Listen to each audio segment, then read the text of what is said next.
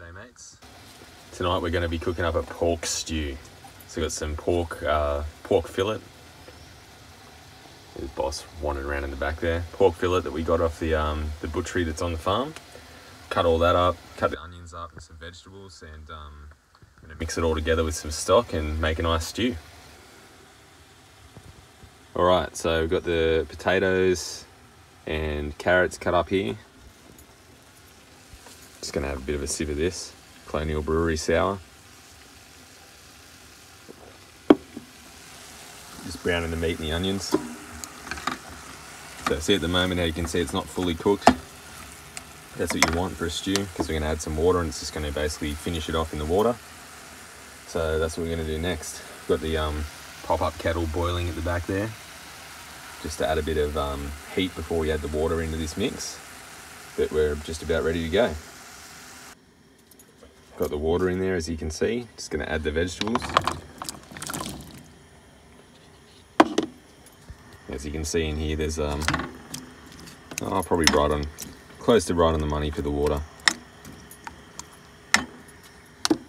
So what I might do now is got a couple of stock cubes. Might just add one in. Don't want to go too hard on this because you're going to get a fair bit of flavour out of the meat. And we'll mix it up in this bowl so we can make sure it's dissolved before we add it in. Then we'll just leave it for a while. Alright, got my stock cube in here. Just going to break him up. Mate, calm the fuck down. Yeah, that's right. Relax. Anyway. Mate. Just don't. This is why you do it in a separate bowl. You want to be able to break it all up so you're not trying to break it up in the stock of everything else.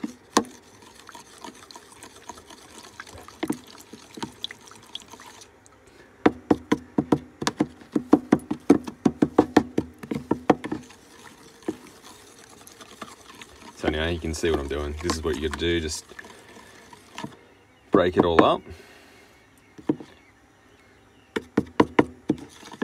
Mix it all together.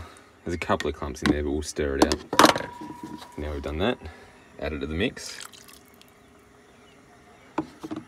As you can see, everything's covered now. So just want to get a bit of a stir through going. Lift the meat up onto the top.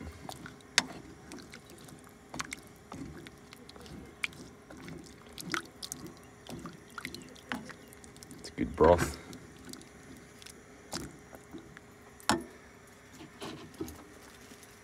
Yeah, so at this point, get my best friend the lid, chuck him on. Kind of hard to see, but you want a real low heat. Just gonna let it simmer, go next door, drink with the other campsite guys, come back later, it should be ready. Now I've just come back to check on the broth, have a look at that. Flavour town, flavour country. Give that a bit of a stir. Get the old mate lid back on there. Might try and get the temperature down a little bit more. The big thing when you're cooking one of these stews is it's best to just run it like your American style barbecue, low and slow. Just take your time. Now I'm just adding a few more residents to Flavour Town. One of those didn't cut too well.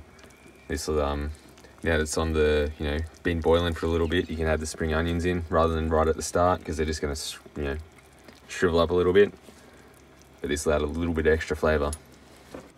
Alright, we've been on for about an hour now. Just turned it all the way down, took the lid off, letting it just simmer out. Pretty much ready to go. We can, might leave it for a little bit longer. But as you can see now, the water is kind of gone a different colour. It's more of like a broth rather than just a clear liquid. That's what you want. Give it a bit more of a stir, let it sit for longer, and just cook out a little bit more. And that's it. Flavour country. It's a decent little easy meal to make. Pork stew. So stay subscribed to the channel. Give us a like, make a comment. And we'll do some more of these in the future.